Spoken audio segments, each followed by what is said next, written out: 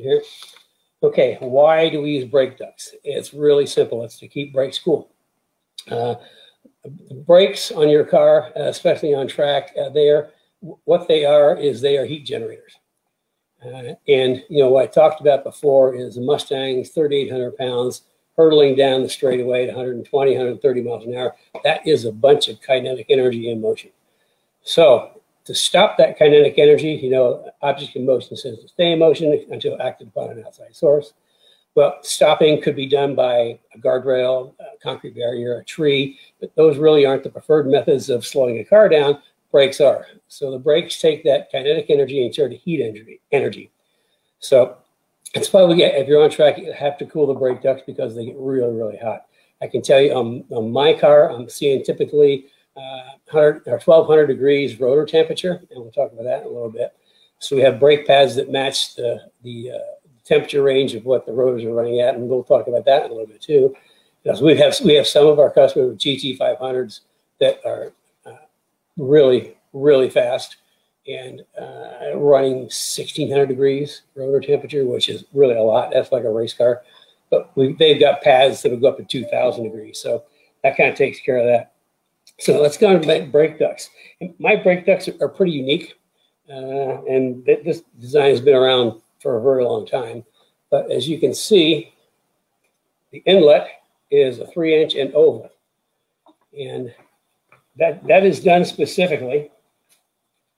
We'll prop up here.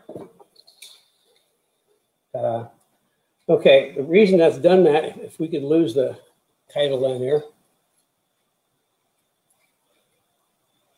Okay, now I got to move this way. Move this way. There. Move the other way because, yeah. Okay, here's the inside of the rotor. And the reason I go to the squished oval design is if you match that up to the rotor, you can see that 100% of the air goes into the eye of the rotor. That way? Yep. Here we go. The 100% of the air, because it's squished, goes in the eye of the rotor. Now, I don't have an example, but there's a lot of like 4-inch ducts out there, and you think, well, 4-inch is bigger, it's going to be better. Well, the problem is if this is three like that, and it's squished, a 4-inch is going to come out, and it's actually going to go across the face of the rotor. So what happens is that as the air comes in, it's going to hit the face of the rotor, it's going to disrupt the airflow, it's going to cause some turbulence as it rolls over and into the center, number one. Secondly, you're going to get uneven brake pad wear because you're running different temperatures inside and outside. And we pretty much proved that. We're doing the Mustang Challenge in 2010, I think. We did some testing with my car and the FR500S cars back to back. They had 4-inch brake ducts. I had my 3-inch right here, and the rotor, temperatures were similar, except for the GT500 with a 4-inch had a different outside and inside temperature, which explained why we used brake pads at a different rate. So that's why we use the oval. And this is for S197. And speaking of brake temperatures, what we talked about before, brake rotor temperature paint.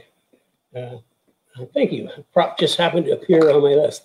And this is what we use. It goes on like this orange color, but as it gets hot, it keeps changing colors, and it'll stop changing color at the maximum temperature.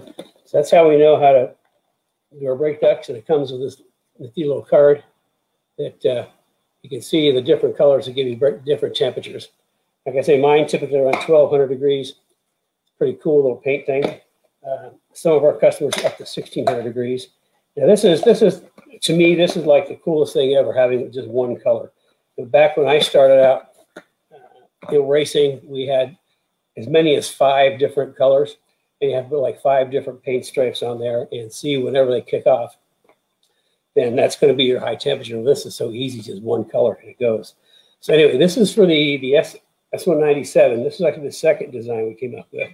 This is the SN95. Actually, there's another piece to this. It's a 2-piece for the SN95s, and you can see it's oval. Oh, somebody asked on the question for a Fox body, if they're going to upgrade the brakes and brake ducts, what your spindle to use. If you got a Fox and you're converting, go to a 96 or newer SN95 spindle. The reason for that is the geometry, the steering geometry is better, and also brake ducts fit better. So if you're doing a conversion on a Fox, SN95, 96 and newer is the way to go. So that's SN95. An interesting thing, this is for the 550. The 550 with its bigger rotors, we didn't have to squish it. We can just use a straight 3-inch and it perfectly goes inside. So that's kind of like the brake ducts on the spindle side. Now, the other question, we had another question on where to get, if you don't have a car that's already has the like ovals or, to pull in air to use for a brake duct, what do? Well, we have a universal, we call it universal brake ducting kit. Brake duct, brake ducting. And the reason we call it universal is there's so many different front fascia designs. I mean, we would go crazy trying to come up with specific inlets for every one of them, where just to keep it more cost effective, we go to what we call universal. And what that is it's a little duct, and it's a formed plastic. And what we do is have you locate a spot that's, the closer you get to the center of the car, the higher the pressure, the more desirable it is. Off to the edge, the air is moving quicker around the side of the car, which means the pressure goes down, and isn't as effective. That's, we learn all this aerodynamic stuff in the academy. So anyway, we give this, and what you do is just trim it to fit wherever it is. And to make it even simpler, you trim it to fit, drill some holes, and we use zip ties to hold it in place. I mean, it couldn't be simpler than that. And of course, a 3-inch duct goes on the back, and away you go. We ran into a situation with the GT500s with the track back. They've got so much radiator coolers in front, it's pretty much impossible to get air anywhere from the center of the car. What we've done, because a lot of people don't want to take their fog lights out, what we've done, we've got a GT500 in the shop that we're updating, and is going to get the new rear suspension, which is information coming in weeks. And what we found, we're going through the car doing our nut and bolt check and going through everything. I mean, I could just tell straight away the front rotors were really, really hot just by the color. And I looked at the brake pads, and they were like super hot too. So we started looking a little deeper, and what happened, there was these little like 3-inch holes in the lower radiator cover, and the brake ducts had actually come off. So it was getting very, very little air to the brake ducts. So we came up with a really cool design. It's the first time we've done this, and it's pretty cool. Let me kind of show you what we did.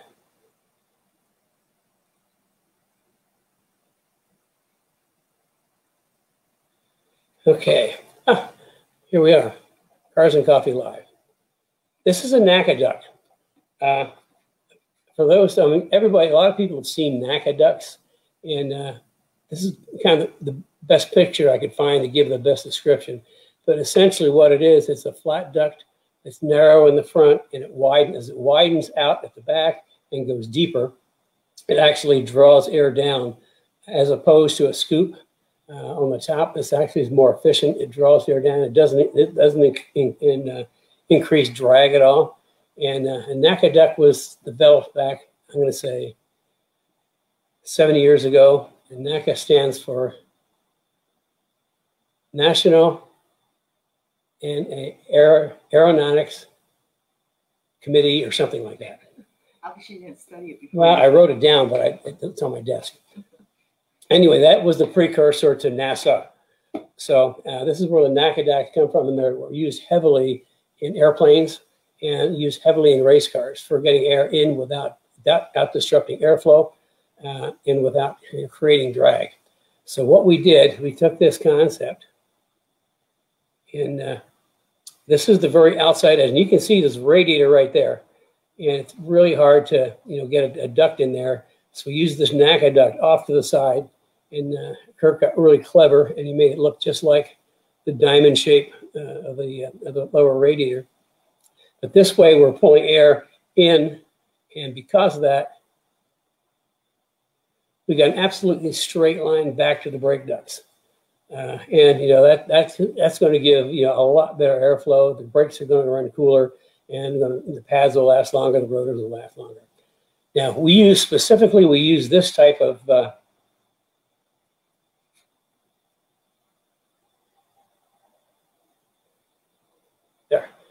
we use I got a piece back here. We use silicone hose, and the reason I do it, this is like temperature 600 degrees, so I mean it's really good. But the other thing, this is about as good as it gets. This is actually aircraft hose. This is what they use in airplanes, you know. And if it's good enough for airplanes, it's good enough for our cars. I know there's a lot of other brake ducting materials out there, but this is the one we used to offer, the neoprene. But you know, it just only costs a little bit more, and it's just so much better. 600-degree temperature. Yeah, it's got 600-degree temperature in the silicone, and that's what's in all of our kits. You know, they get in the brake ducting, you get, you know, the ducts, some zip ties to hold this in place, some longer zip ties to zip it around the frame rail, and then of course the 3-inch hose clamps to put it all on.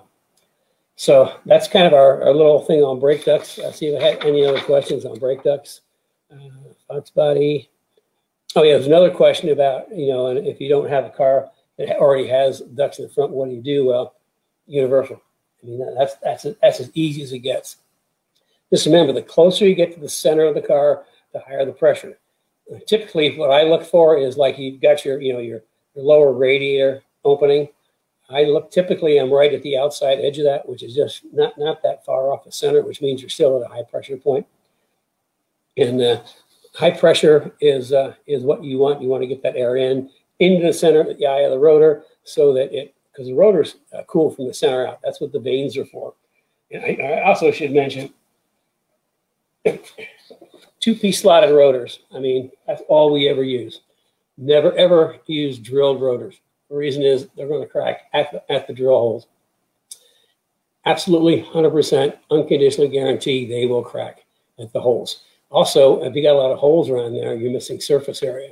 But what the grooves do is they actually serve 2 functions. One, they clear brake dust out, and secondly, they release gases.